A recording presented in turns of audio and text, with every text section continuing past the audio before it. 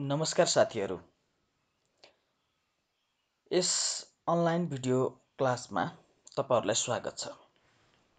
विशेष गरेर आज म सूत्र सिस्टम प्रणाली अथवा सूत्र सिस्टममा अथवा सञ्चित कोष व्यवस्थापन प्रणालीमा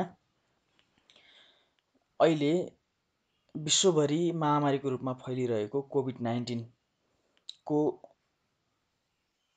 विभिन्न क्रियाकलापहरू स्थानीय तहमा चलिरहेको छ। क्वारेन्टाइनमा खर्च भइरहेको छ, राहत वितरणमा खर्च भइरहेको छ, विभिन्न सामग्रीहरूमा खर्च भइरहेको छ, महामारीहरूको विभिन्न शीर्षकमा खर्च भइरहेको छ। यो सम्बन्धी खर्च चाहिँ कहाँ कसरी गर्ने र अहिले तपाईहरुले जोर बिजोर विभिन्न खाताहरू बनाएर आउनु भएको छ, तिनी खाताहरू चाहिँ कसरी खोल्ने अथवा यो स्थानीय प्रकोप व्यवस्थापन कोषको खाता चाहिँ कसरी सञ्चालन गर्ने, खाता चलाइसकेपछि यसमा बजेट कसरी प्रविष्ट गर्ने र यसको खर्च कसरी गर्ने भन्ने मूलभूत कुराहरू लिएर यस भिडियोमा हामीले विभिन्न कुराहरू सिक्नेछौँ। त्यसैगरी कार्य सञ्चालन कोषको रकममा कसरी चाहिँ बाँडफाँड गर्ने, यसलाई चाहिँ बजेट कसरी प्रविष्टि गर्ने, बजेट कसरी बाँडफाँड गर्ने, बजेट कसरी बनाउने र यसको स्वीकृति गरेर बजेट खर्च कसरी गर्ने, यिनी यावत कुराहरूलाई चाहिँ आज हामीले छलफलमा जोड्नेछौँ। हेर्नुभयो भने हाम्रो कोभिड-19 को लागि लगभग झन्डै तपाईको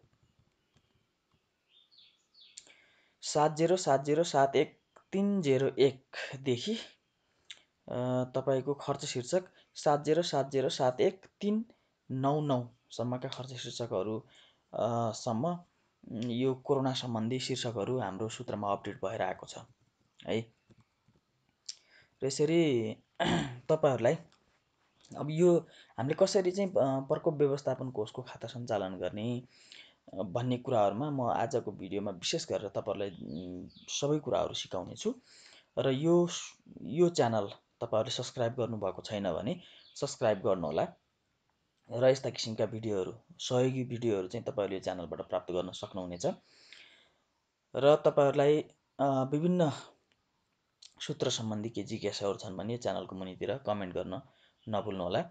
र आउनुहोस् अब हामी पहिलो नम्बरमा कार्य सञ्चालन कोष अन्तर्गत स्थानीय प्रकोप व्यवस्थापन कोष खाता कसरी खोल्ने भनेर हामीले सिक्नेछौँ सुरुमा। त्यसपछि हामी अरु बजेटको कुराहरुमा आउँला है त। सुरुमा तपाईले आफ्नो सञ्चित कोष व्यवस्थापन प्रणाली लगइन गर्नुहोस्। लगइन गरिसकेपछि तपाईहरु यसमा गएर सञ्चित कोष हैन कि विनियोजन खर्च लेखाङ्कन भित्र विनियोजन खर्च र कार्य सञ्चालन खर्च र अन्तर सरकारी अख्तियारी भन्ने तीनवटा टपिक छन्। त्यो मध्येमा कार्य सञ्चालन कोषलाई के गर्नुहोस्, क्लिक गर्नुहोस्। कार्य सञ्चालन कोषलाई क्लिक गरिसकेपछि यस्तो किसिमको आउँछ। यस्तो किसिमको तपाईले ड्याशबोर्ड चाहिँ भेट्नुहुन्छ।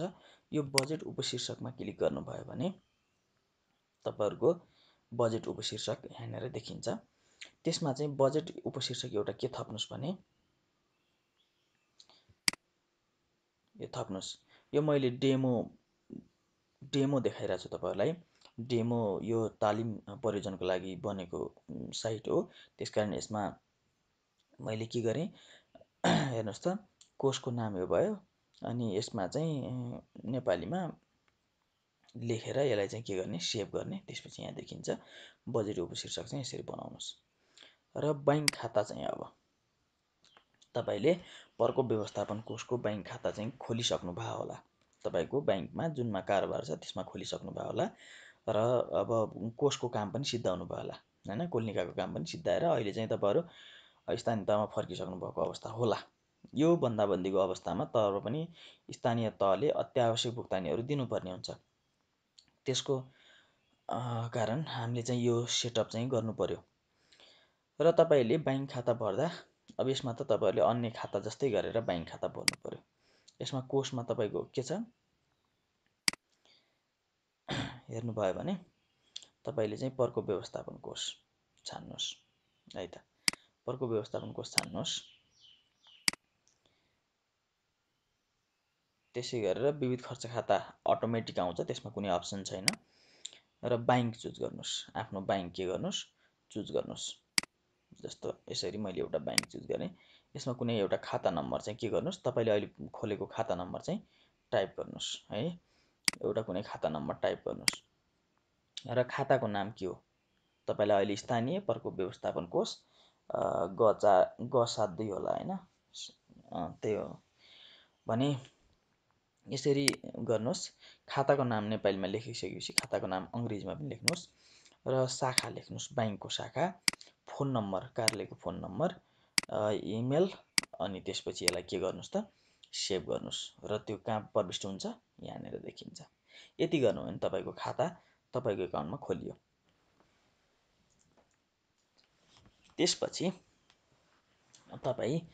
तपाईँहरूले यो सेटअपको काम यतिखेरको लागि सक्नुभयो है। चेक प्रविष्टिको काम बाँकी छ। त्यो काम चाहिँ तपाईँले पहिला बजेट बनाइसकेपछि चेक प्रविष्टि गर्न सक्नुहुन्छ। त्यो त तपाईँहरूले पहिलाको गरिराख्नु भए पनि होला है। अब विशेष गरेर बजेटको कुरामा जाउँ। अब तपाईँहरूलाई च्यालेन्जेस के हुन्, तपाईँले गर्नुपर्ने र ध्यान दिनुपर्ने कुराहरू के हुन्, त्यो कुरामा चाहिँ पहिलो कुरा बजेट प्रविष्टिमा क्लिक गरिसकेपछि यो तपाईँको विन्डो चाहिँ खुल्छ। यो विन्डो खुलिसकेपछि आर्थिक वर्ष छान्नुहोस्। आर्थिक वर्ष त अहिलेको 76-77 नै हुने भयो। यसरी एउटा स्थानीय तह छान्नुहोस्, आफ्नो स्थानीय तह होइन। मैले अहिलेलाई चाहिँ यो डेमो देखाइरहेको छु। अनि तपाईँले अब ध्यान दिनुपर्ने कुरा चाहिँ म विशेष गरेर यो काम सुरु गर्नुभन्दा अगाडि तपाईँले केही कुराहरू भन्छु। जस्तो तपाईँहरूले अब यो बजेट चाहिँ पहिला कहीँबाट बनेको र कहीँ भएको हुन्न। तपाईँले कोसँग कोर्डिनेसन हुनु पऱ्यो भने अब यो बजेट खर्च गर्ने निकाय जस्तो स्वास्थ्य शाखासँग समन्वय गर्नु पऱ्यो, जिन्सीसँग समन्वय गरेर र योजनासँग समन्वय गरेर तपाईँले चाहिँ बजेट बनाउनु पऱ्यो। बजेट बनाउँदाखेरि ध्यान दिनुपर्ने कुराहरू चाहिँ अब तपाईँले यो अटोमेटिक आइहाल्छ। यो तपाईँले पहिला जुन अगाडि सेटअप गर्नुभएको थियो त्यो अनुसार चाहिँ। अनि क्षेत्र चाहिँ तपाईँले सामाजिक विकास चाहिँ चुज गर्नु पऱ्यो। सामाजिक विकास चुज गरिसकेपछि स्वास्थ्यमा जानुहोस्। स्वास्थ्यमा मुख्य क्रियाकलापमा चाहिँ यहाँनिर थुप्रो मुख्य क्रियाकलापहरू छ, तल जानुहोस् र कोरोना विशेष भनेर भेटाउनुहुनेछ।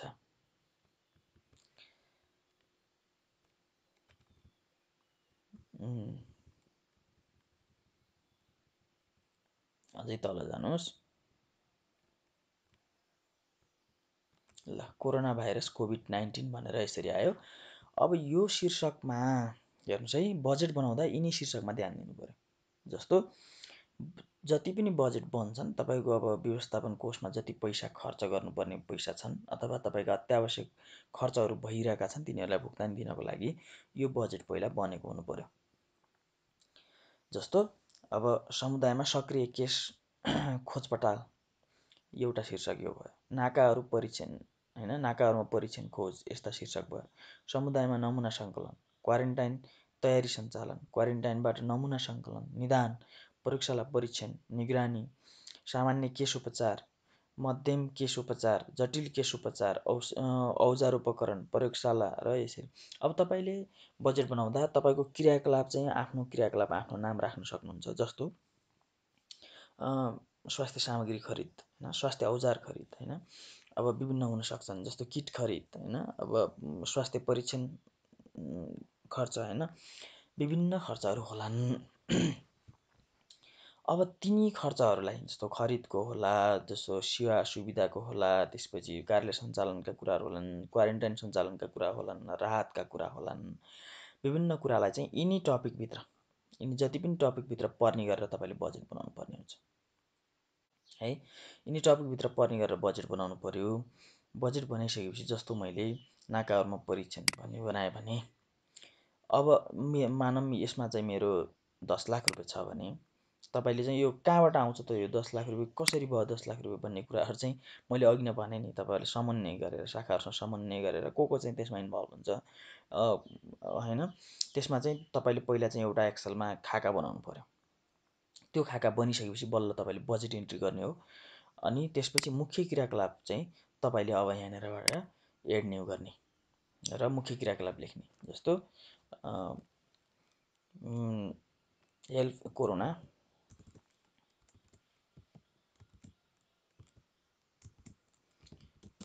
हेल्थ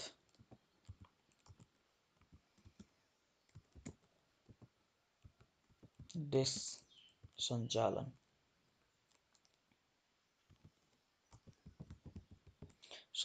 भनेर मैले एउटा मुख्य क्रियाकलाप राखेँ भने यसमा चाहिँ तपाईँले सेभ गर्नुभयो भने यो के हुन्छ, सेभ हुन्छ।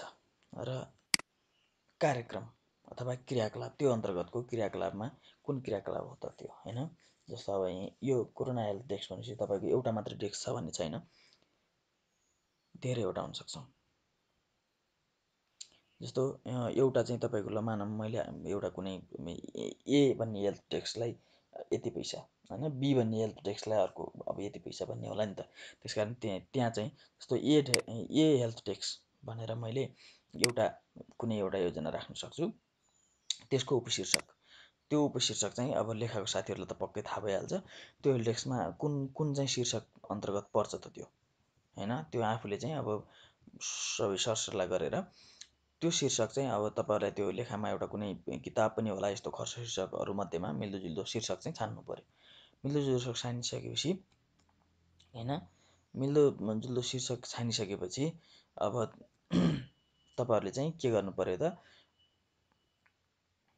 एकाइ प्रति एकाइ भनेको अब जस्तो यसमा 5 लाख रुपियाँ छ भने 5 लाख रुपियाँ यो ए भन्नेलाई है, मैले यो नबिर्सिनु होला कि कोरोना हेल्थ डेस्क अन्तर्गत धेरैवटा क्रियाकलाप हुन सक्छन्।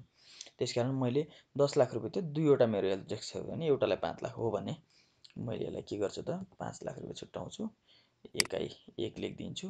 अब चौमासिक तेस्रो मात्रै बच्छ होला हाम्रो, प्रथम चौमासिकमा 0, तेस्रोमा, ल ठिक छ।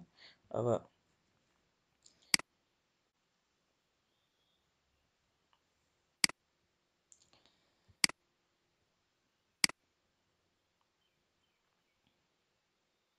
विपद व्यवस्थापन कोष छ के अरे, होइन।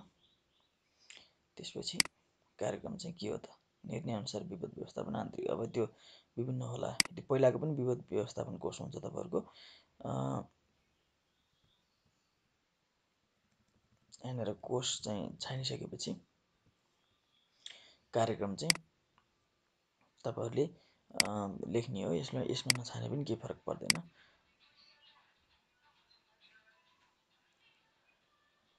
त्यस गरेपछि स्रोत चाहिँ कुन हो त, होइन, यो कहाँ कुन स्रोत हो।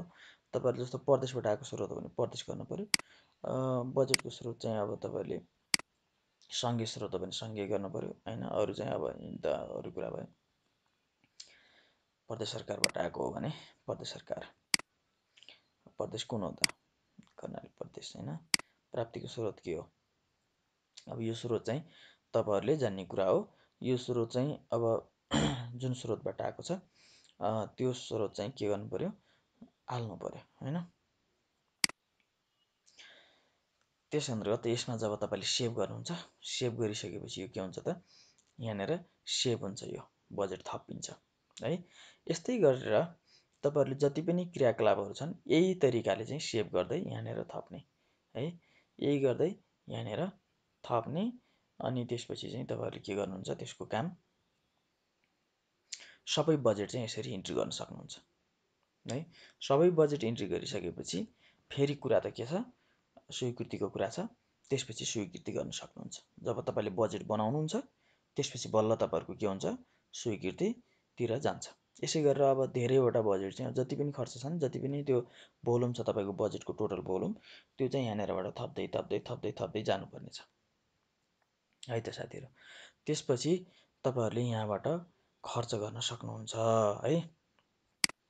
लेखाङ्कनमा गएर बजेट बनाउनु भयो, होइन, बजेट बनाउनु सिक्नुभयो। बजेट बनाइसकेपछि तपाईँको एउटा कम्प्लिट बजेट बन्छ। कम्प्लिट बजेट बनिसकेपछि तपाईँ के गर्नुहुन्छ, स्वीकृतिमा जानुहुन्छ। अब अहिले त हामीसँग केही पनि छैन, देखिने कुरो भएन। जब तपाईँले बजेट बनाइसक्नुहुन्छ, सेभ हुन्छ, त्यसपछि स्वीकृतिमा जान्छ।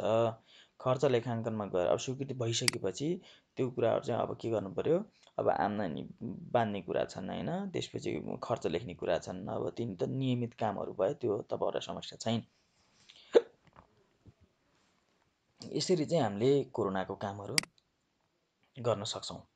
पक्कै पनि तपाईँले यो भिडियो उपयोगी भयो होला कोरोनाको लागि है।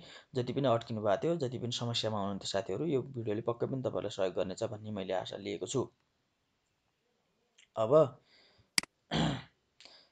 तपाईँहरूले अब जस्तो अब अर्को कुरा मैले के भनेको थिएँ, कार्य सञ्चालन कोषका अन्य कार्य सञ्चालन कोषको त योभन्दा अगाडिको एउटा च्यानलमा त्यो भिडियो पनि छ। त्यो च्यानल सहयोगी हुनेछ तपाईँहरूलाई। सूत्र सिस्टम भन्ने युट्युबमा सूत्र सिस्टम खोज्नुहोस्, टाइप गर्नुहोस् र त्यो सूत्र सिस्टम टाइप गरिसकेपछि त्यहाँ कार्य सञ्चालन सम्बन्धीका भिडियोहरू छन्, त्यहाँबाट पनि हेर्नुहोला।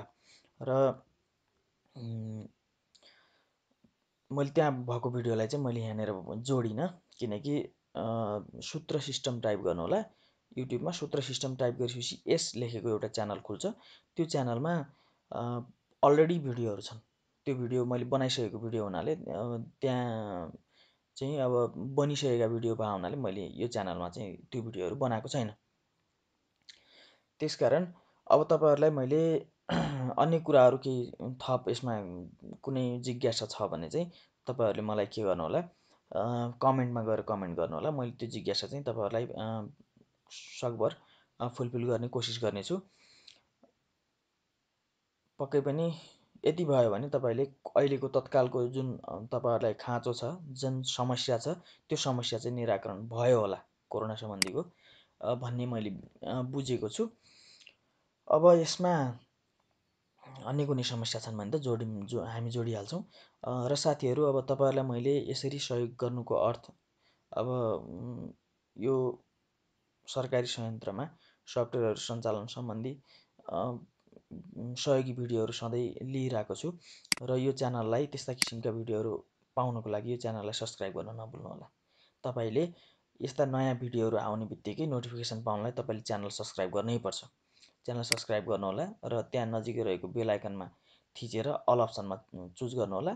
त्यसपछि तपाईँहरूले मैले जब भिडियो बनाउँछु त कुनै पनि सूत्रमा चेन्ज भयो, नयाँ कुराहरू आउने बित्तिकै मैले भिडियो अपलोड गर्छु। भिडियो अपलोड गर्ने बित्तिकै तपाईँको नोटिफिकेसन आउँछ। त्यसकारण यो च्यानललाई सब्सक्राइब गर्न नबिर्सिनुहोला। यति भन्दै आजको यो भिडियो क्लास चाहिँ यहीँनिर अन्त्य गर्ने अनुमति चाहन्छु।